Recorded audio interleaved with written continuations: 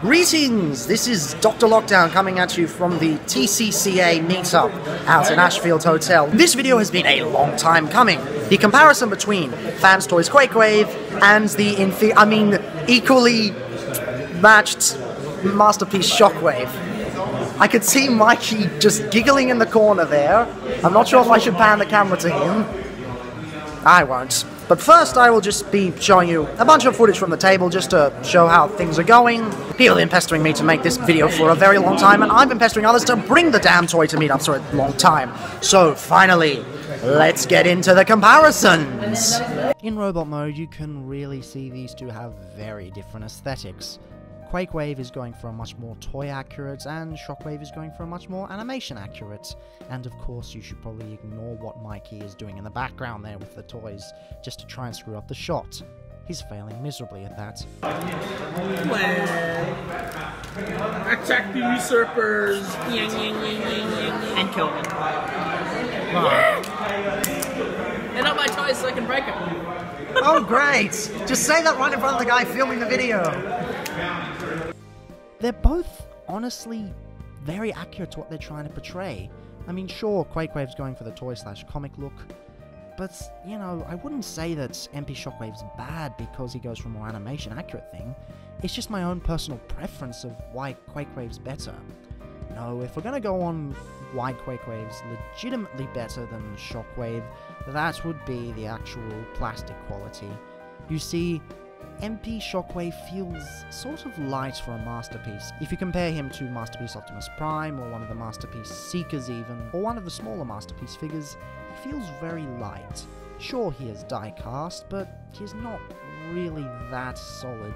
Everything fits together very well, but the plastic solidity isn't as good. Quakewave, on the other hand, is very, very solid in his plastic construction, and his back cleans up a lot better as well. There's just one problem. He parts forms because of it, because the backpack isn't actually part of the transformation, it just kind of opens up and does its own thing. That is a bit of a bummer. The articulation is very similar between the two. The only difference is that MP Shockwave also has an ab crunch, which I forget to show here, and you can also turn around the hose without any modification. Of course, with Quakewave, you can turn around the hose depending on how you want it, but you're stuck in the toy orientation instead of the cartoon orientation, unless you do modifications. And when you do the modifications, that makes the gun very loose.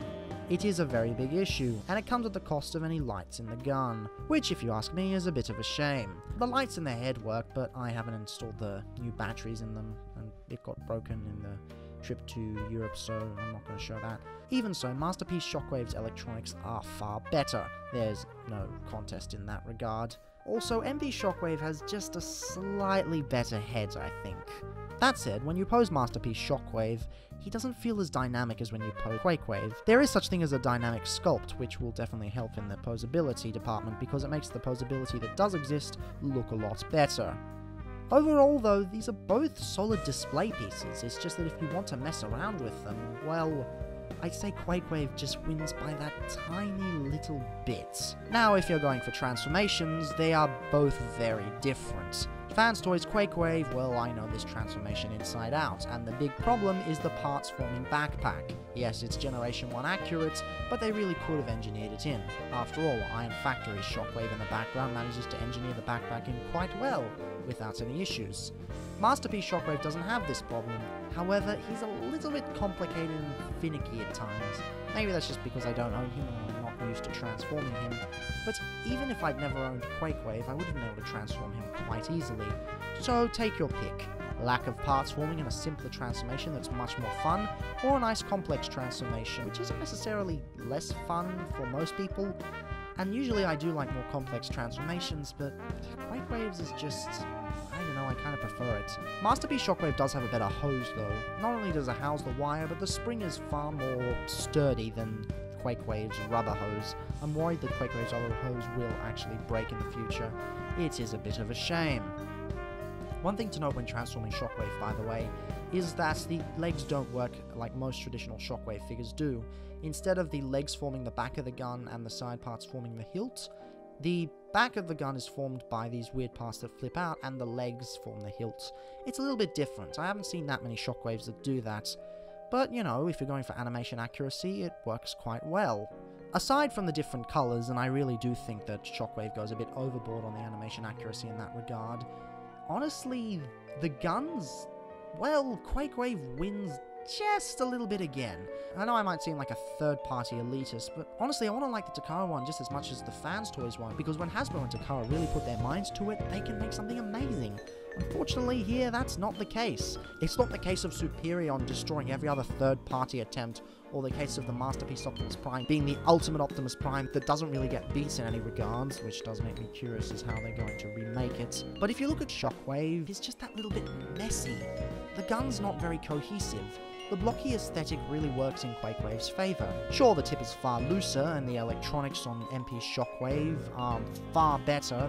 They light up very well, they work well on the trigger instead of unfolding the whole thing and turning on the switch. And getting the head in for the transformation in Quakewave is pretty annoying, but I still think Quakewave's just that little bit better. It's a real shame. I really wanted to prefer the MP Shockwave. Maybe I would swap out if I could be convinced otherwise, but the more I look at it, it's just not the case. Honestly, this could go either way, depending on what you're looking for. If you're looking for an absolutely Generation 1 cartoon accurate Shockwave, then this is probably the best Shockwave that's ever been made. Beats out every other third party, every other Hasbro attempt. It is the most cartoon accurate one. However, I'm not going for accuracy. I'm not going for the toys, I'm not going for the cartoon, I'm not going for the comics. I'm going for what is the most solid toy. And Quakewave does have some detractors. For one, no electronics once you fix up the arm.